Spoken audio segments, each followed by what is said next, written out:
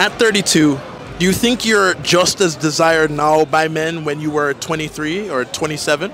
I feel like now I'm living my prime years. I feel the best. I think I'm most beautiful now. And I feel like my head is more in the right place, Because yes, a lot of men prefer younger girls in a way, but I feel like a real man would appreciate someone who has good values and mature. Well, what advantages do you have over women who are younger?